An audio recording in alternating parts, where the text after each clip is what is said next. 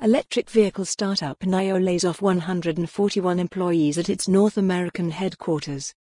Electric vehicle startup NIO is laying off 141 people at its North American headquarters.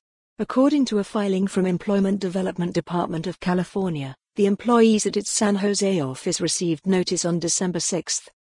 NIO, whose global headquarters are in Shanghai, announced last month that it is partnering with Intel's Mobileye to develop autonomous vehicles for consumers.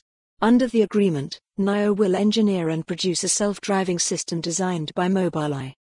The Intel partnership was a spot of bright news after a difficult year for NIO. NIO's third quarter saw an uptick in sales, thanks in part to competitive pricing, but its share prices have fallen about 78% since the end of February. The company reported losses in the first and second quarters of the year and in June, voluntarily recalled 5,000 of its ES8 electric SUVs after battery fires in China, impacting its production and delivery. CEO William Li said during the company's earnings report in September that it would implement cost-cutting measures, including reducing its workforce from 9,900 people down to 7,800 by the end of the third quarter.